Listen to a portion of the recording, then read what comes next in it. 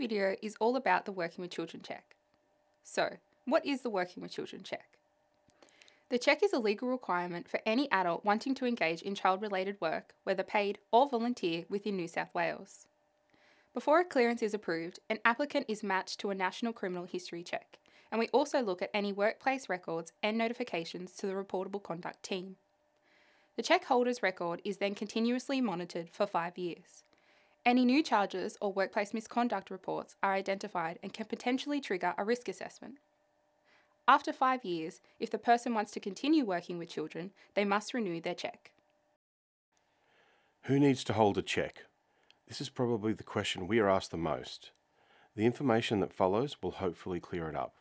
A Working with Children clearance is required when the worker is providing services to under 18s, the work is primarily a child-related role, meaning that it normally involves direct contact with children and more than incidental contact.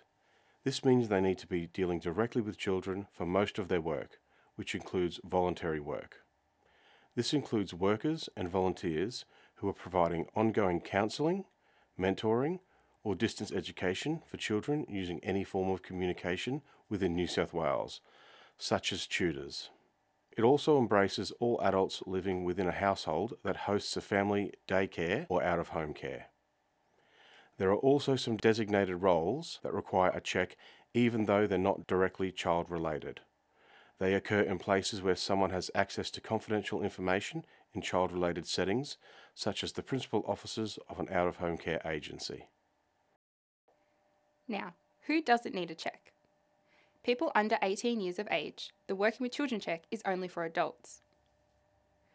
Workers and volunteers who have incidental interaction with children, including clerical and ancillary workers. This includes tradespeople going onto a site where there are children. They do not require a clearance for that role.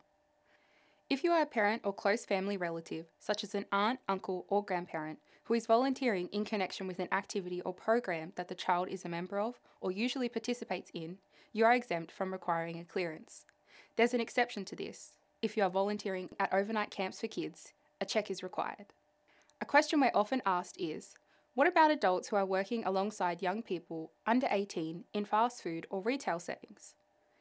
These roles are not captured under the legislation as child-related work.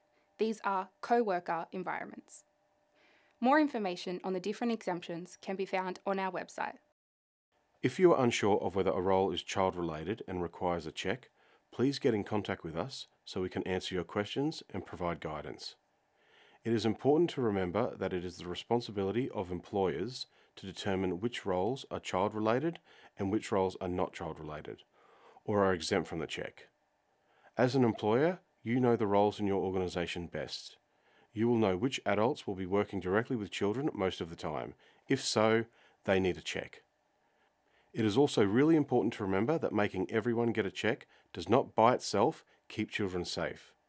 In the past 7 years, more than 1,700 people have been barred after first holding a check. This means it's really important that your organisation does not solely rely on the check. You have to ensure your organisation has strong risk management strategies and child-safe practices in place.